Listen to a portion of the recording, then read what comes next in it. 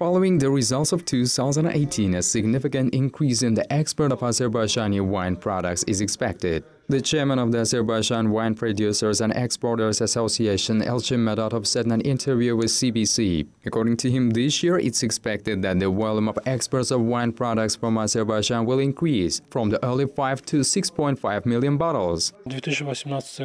In 2018, just as in previous years, we have a positive trend. There is a 60% of increase in exports of wine products. It includes bottled wine, wine-making materials, cognac and cognac spirits.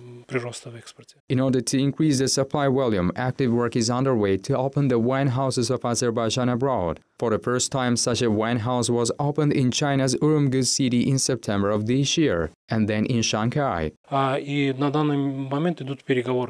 At the moment, negotiations are underway with Chinese exporters. I think that next year we will get the results for these wine houses. It's planned to open about 3 wine houses, basically in the Russian Federation. These will be Moscow and St. Petersburg. It's also planned to open a wine house in Yekaterinburg.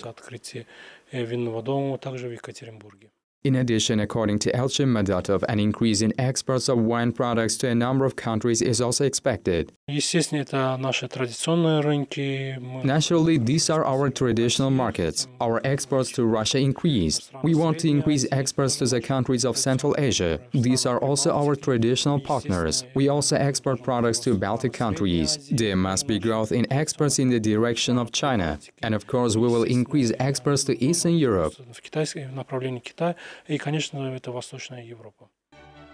According to the chairman of Azerbaijan Wine Producers and Exporters Association, along with the growth of exports, an increase in the production of wine products in Azerbaijan is also observed. He said that in general there are 14 factories that are engaged in production of wine products in the country, of which about 10% supply abroad. Approximately 45% of the total volume of products manufactured in Azerbaijan is exported.